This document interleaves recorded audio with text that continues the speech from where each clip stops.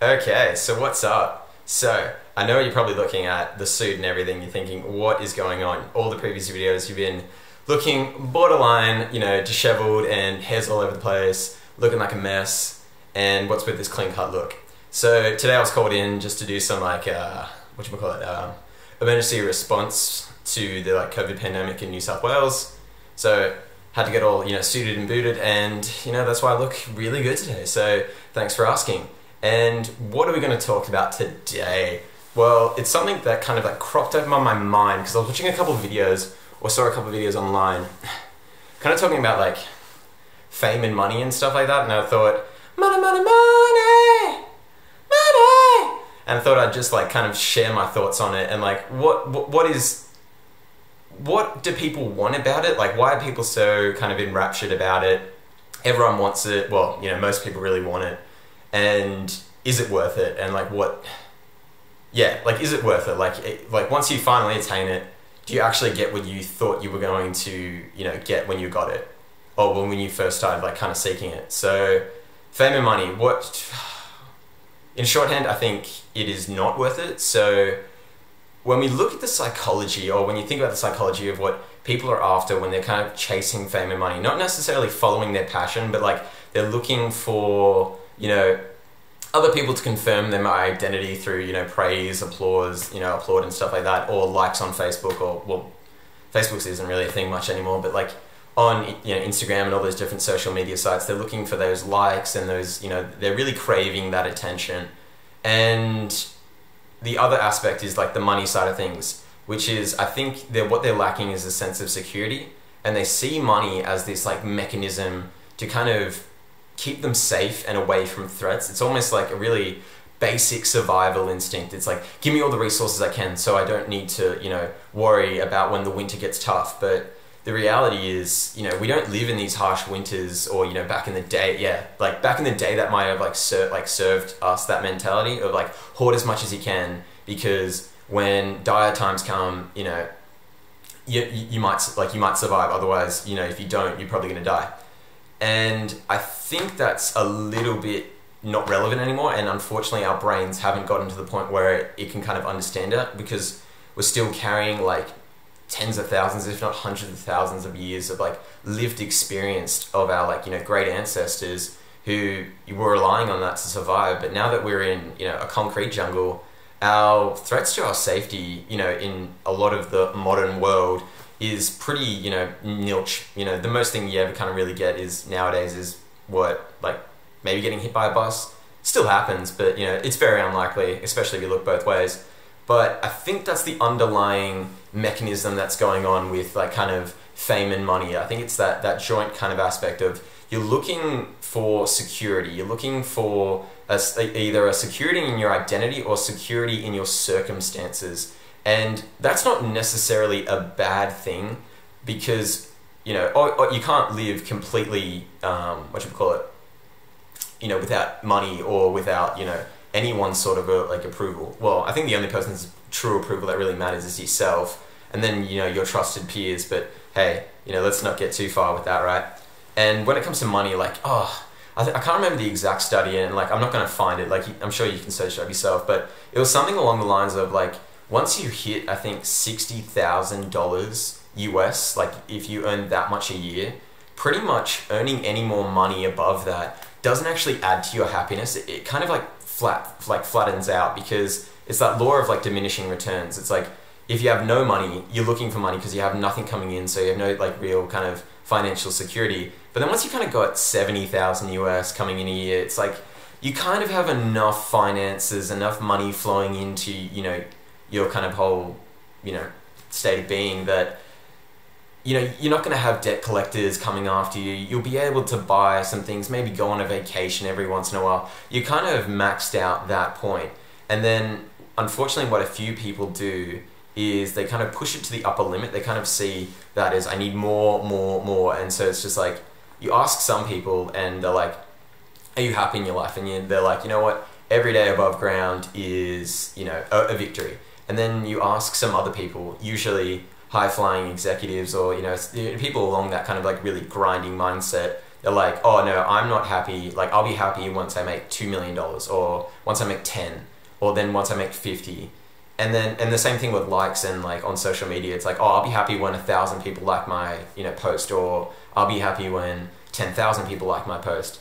And you might be thinking, well, Jordan, you're doing these videos yourself, and you're doing these like blogs, and you're trying to get vision and sights on that from different people. What's the go? Like, aren't you doing the same thing there?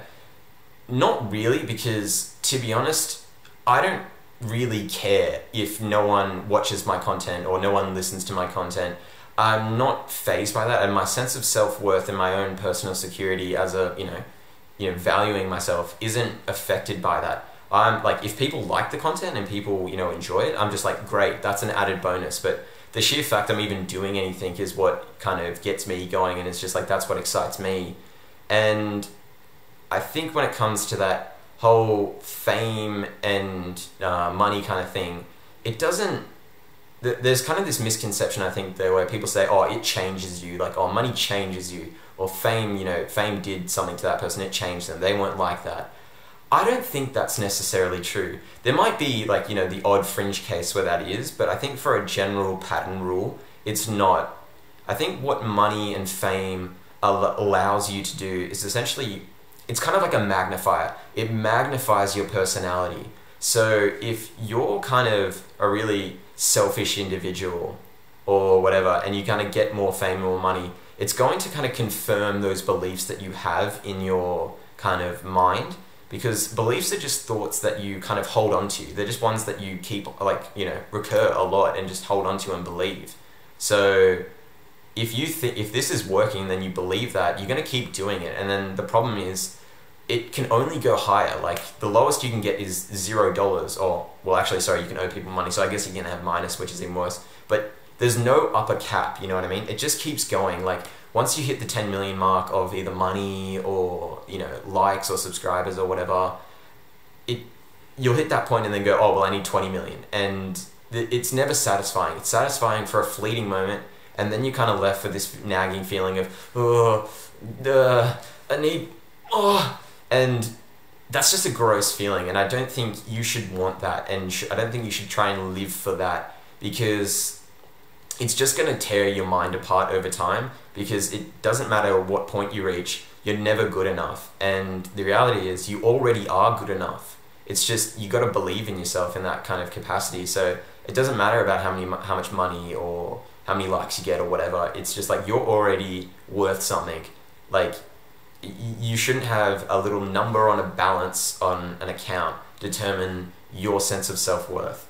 And I think that's what should really be a take-home message for yourself, is like, if you think money is going to solve your problems, or and is going to provide you that security, or if you think a lot of people liking you on Facebook or Instagram is going to be, the thing that changes your life, I doubt it. If anything, the problems are just going to get bigger. And if you don't grow, spiritually and like inward as well, not just your like material possessions, if you don't grow inwardly, you'll kind of become corrupt. And that's when you can kind of see, people like, certain industries, like the gun industry or the weapons manufacturing industry, or the oil and gas kind of, conglomerates doing really kind of shady shit.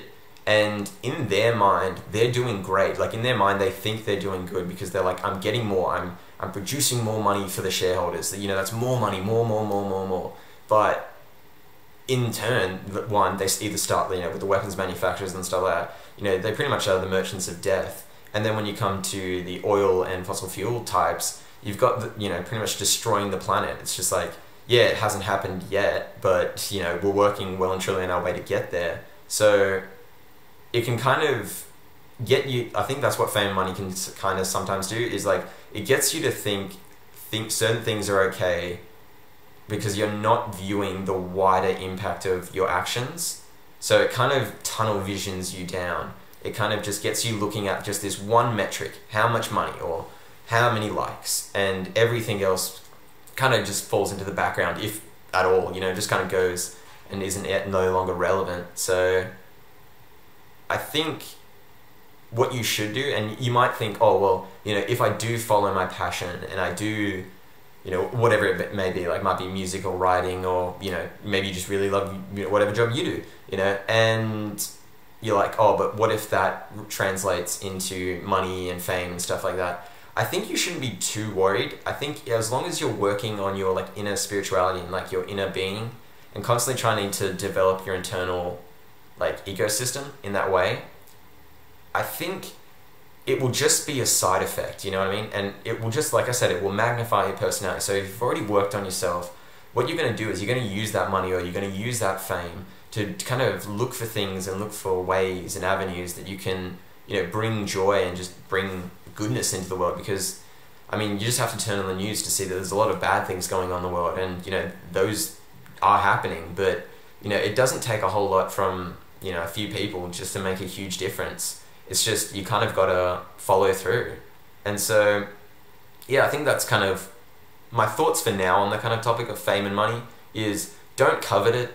If it happens, you employ it for something good. You know, use those, like if you do fall into those resources, and, you know, because the money and, you know, followerships are resources in a way, use that and deploy it for something good, you know, do something worthwhile. Don't just kind of think about me, because, you know, you can do that, but you're going to be very lonely, and that's going to suck. So, you know, change your life, change your mentality, win at life.